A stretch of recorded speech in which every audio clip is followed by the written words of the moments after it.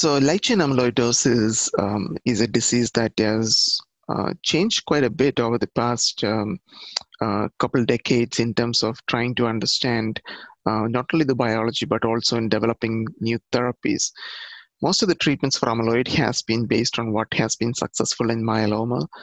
Currently, the most common initial therapy that we use for myeloma is a combination of bortezomib, cyclophosphamide, and dexamethasone.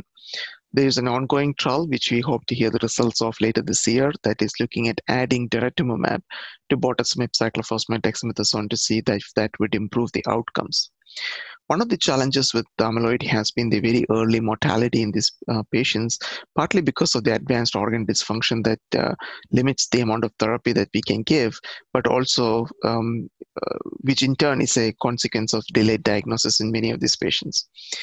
So the goal in the treatment of amyloidosis has always been that we use plasma cell-directed therapies to try and get rid of those myeloma, to get rid of the plasma cells that are making the amyloidogenic light chains. The way that we monitor for success in that area is by measuring the serum-free light chains while patients are getting treatment. And that is what we use for determining what we call the hematologic response. Now, the hematologic response, while it gives you an early readout if the treatment's working, does not really reflect improvement in patient symptom status because of any organ function improvement, which often may take months to sometimes even over a year to appear.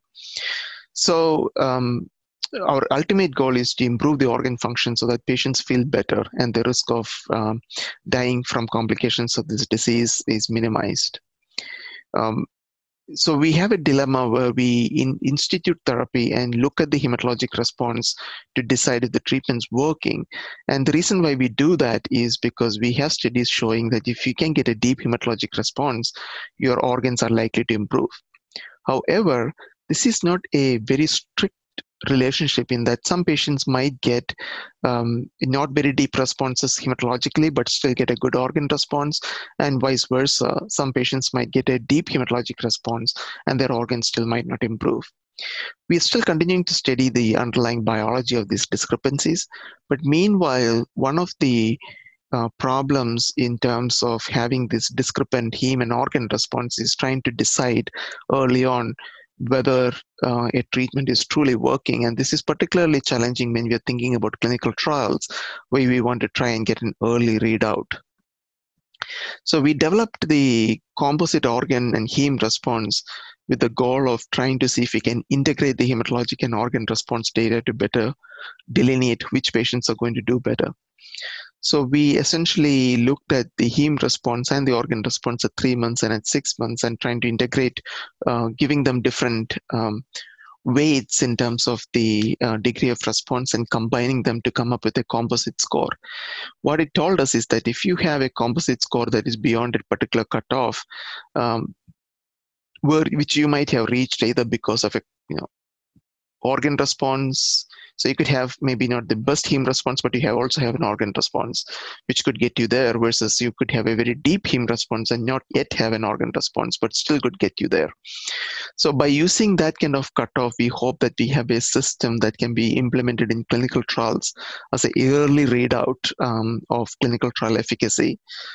We showed in this trial or the study that these short-term surrogate composite heme and organ response level can be a good surrogate for long-term outcomes like overall survival.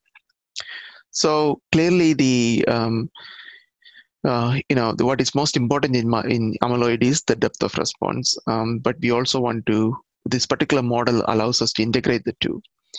Now, having said that, the hematologic response, we know that in myeloma, we are moving beyond protein assessment and we want to see what the bone marrow looks like by looking at minimal residual disease negativity.